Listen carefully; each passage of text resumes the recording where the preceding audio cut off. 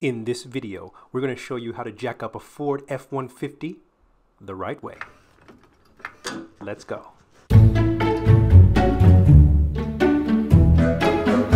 So let's start off actually a little bit further up front. Oops, almost forgot that I wasn't leveled. This is the first attempt lifting up from the motor.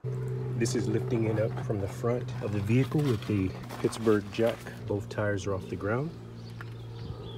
Please keep in mind, this vehicle is fully packed with tools as well. The bed as well is full with items. So what we're going to do is we're going to do the exact same lift. We're going to give it a little bit more stability with a piece of wood. The wood will help out because the lower you have to lift the jack, the less strength you'll need. So this is a shorter slab. This is 2 inches thick. Yeah, two inches high.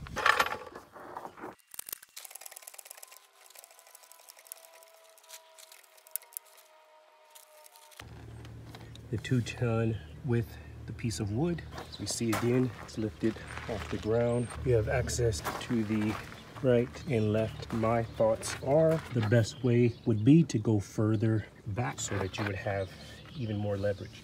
One of the benefits to this is a low profile jack, this Pittsburgh. So we're gonna go further back and see how well it lifts further back. I would definitely say it is a little bit of wear on your jack if you were to use this every single day, but it's feasible for a tire change, and then you would just get your jack stands. But let's go further back and get some even better leverage. So this here is the other area that we would like to. So I'm right behind the front rim.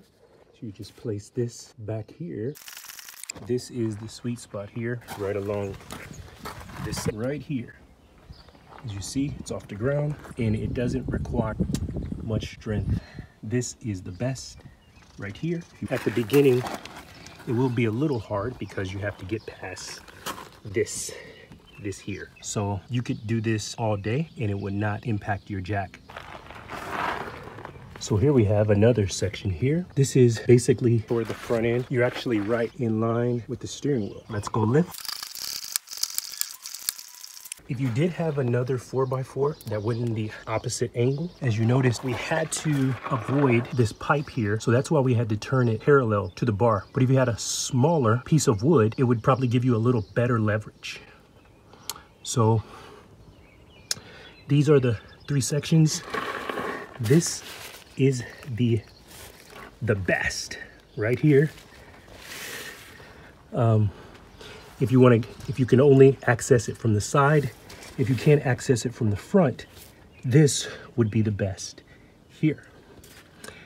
And maybe you can't. Maybe you're parked in front of a garage, but you would have side access here. Now, as regards to this location, only use this location if it's your last result. Once again, this is a Pittsburgh jack, and this 3-ton jack would easily be able to lift up this F150 Ford F150 XLT. And to see how this lifts up the back of the truck, you can see this video right here. It appears that this is a 4-wheel drive, so we can see the connection for the 4-wheel. And here we have it. So thank you for checking all of this information out. And if you have any questions, leave them below. As regards to the links to this actual jack, they will be listed below. Actually, Pedro, would you like to let us know where they will be listed?